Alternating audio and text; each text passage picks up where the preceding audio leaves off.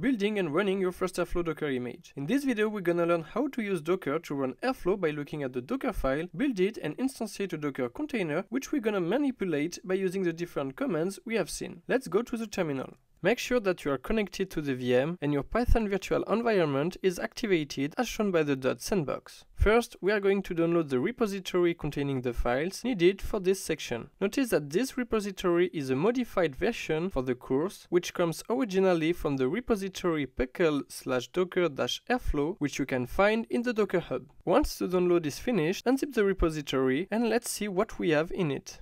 So we have a config folder containing the Airflow configuration file, which is going to be copied into the Docker containers. Then we have the DAGs folder, but the Docker containers will find our DAGs. We have 3 Docker Compose files to indicate to Docker Compose how our Airflow application should start. As expected, we have the Docker files specifying all the instructions to build our Docker image. And finally, there is a script directory where you will find a script called each time a Docker container with our image is launched. Now let's see actually what we have in the Docker file. From Python 3.6 specify that we are building our Docker image from the base image Python 3.6 since Airflow uses Python. Next, we have multiple arguments and environment variables set, such as the version of Airflow we're gonna use, the home directory of Airflow, and so on. The difference between arg and env is that args are only available during the build of a Docker image, whereas env values are available to containers during the build and the runtime.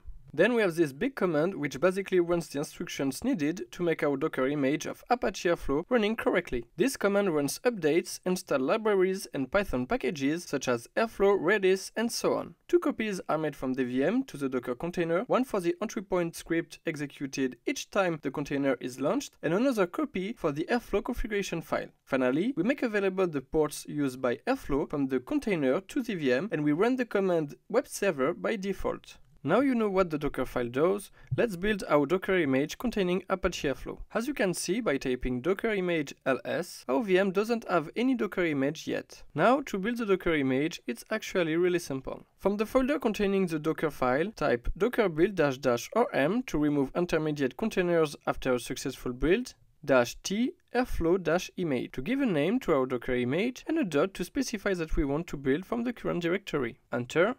And the build is running. Notice that this process can take some time to finish, so sit back and relax. Once it's done, if we list again the Docker images we have on the VM, we can see that Airflow image is now available. This means that we can actually instantiate it with Docker. To do this, type docker run-d to detach the process, -p 8083 to 8080 in order to bind the port of the container 8080 to the port 8083 of the VM, airflow-image web server.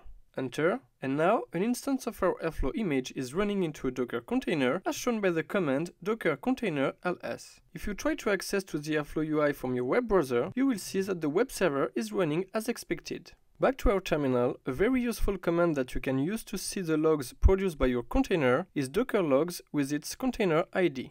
The last thing I want to show you is that you can actually run a bash shell to interact with your Docker container. First, list the Docker containers, and by using the name of the Airflow image, type docker exec-it, the name of the container, bash. Enter, and now you are actually logged into your container. Leave the bash shell and stop the container by typing docker container stop and the container ID.